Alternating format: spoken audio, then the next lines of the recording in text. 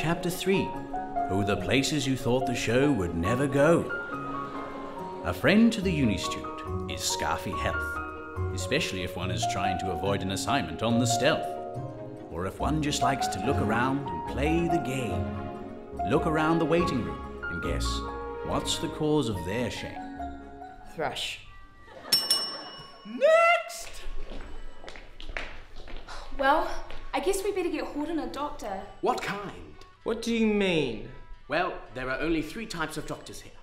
Number 1, the sexual health doctor. Number 2, the feelings doctor. And finally, number 3, the foreign doctor. Which would you like? I think I need a doctor for my feelings because I feel terrible.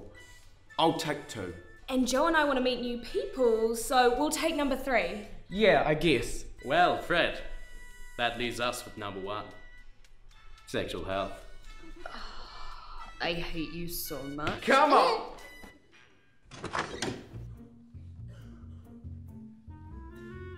I'm Dr. Seuss. Take a seat. I'm going to vomit. Yes, but how do you feel about that? Awesome. Got a sore knee, huh? And a bit of a cough? What about unprotected sex? Have you had that recently? Are you a real doctor? Fine, doctor. Someone with a doctorate? Oh no, that sounds terrible. Also, I find I can't concentrate, and I keep doing these strange impulsive things, and my legs, they won't stop shaking. Definitely chlamydia. Really? I am a doctor. Of medicine? Well, maybe not, but I do have a doctorate in rhymology. You just made that up. No, I did not. Here's my business card.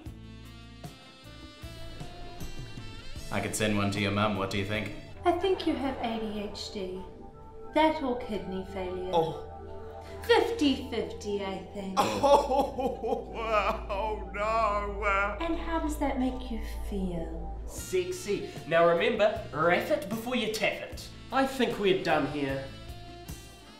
And they travel through time, and he calls himself a doctor, but he's not actually a doctor. So you're telling us that you're a regenerating Time Lord with a time machine in that closet? No. It's out in the car park, actually. It's an actual time. No, can't say that. Copyright reasons. Come on in. Isn't it meant to be bigger on the inside? Don't be ridiculous. Where do you want to go? Oh, I did a zoology paper on moas once. He failed that paper. But seriously, seeing a mole would be pretty awesome. Right? 1700s New Zealand. Here we go.